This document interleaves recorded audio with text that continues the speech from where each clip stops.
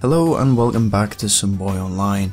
Now today we've got a bit of news, which is that the Muppets have undergone a rebranding with this new logo design replacing the one associated with the franchise since 2011.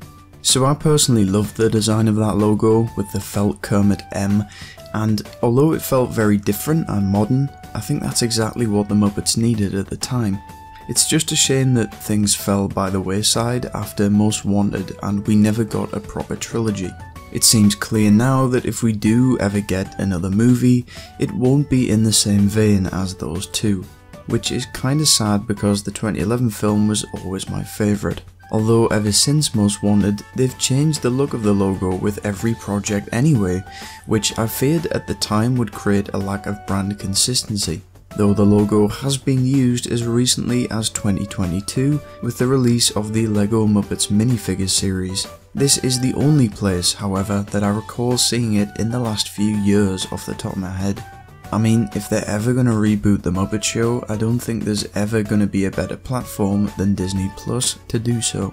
Speaking of which, I wonder if they'll add the new logo to the Muppets collection page. Probably not for a while anyway, because it took them so long to get that one right. But it's worth mentioning that Muppets Haunted Mansion, which released exclusively on the platform, debuted a new logo for the company behind the Muppets, being the Muppet Studio, about a year ago. This harkened back to the original Muppet Show logo, and the same can be said for the new logo, with the font and arching of the words matching up pretty much perfectly. Something brought over from the 2011 logo is the Kermit green colour that adorns not the letters themselves, but the background, which I think is really cool, you know, considering how much Kermit just embodies and represents the Muppets. So overall, this logo draws elements from both classic and new eras of Muppet history, and although I'm sad to see the old one go, I'm a fan of this new design as well.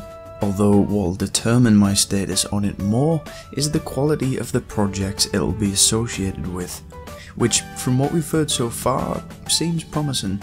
In this tweet, the Muppets is referred to as a quote franchise, which although it most certainly is, we rarely hear it referred to as such, and especially by Disney.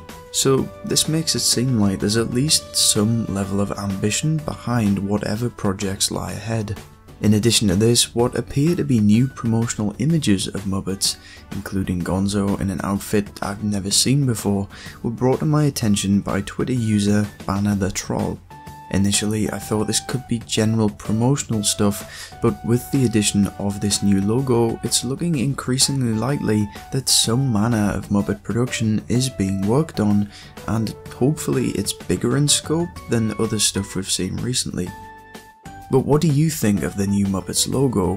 Do you have a favourite? And where do you think Disney is going to take the franchise next? Let me know down in the comments, and don't forget to like and subscribe for more content like this. Thanks for watching.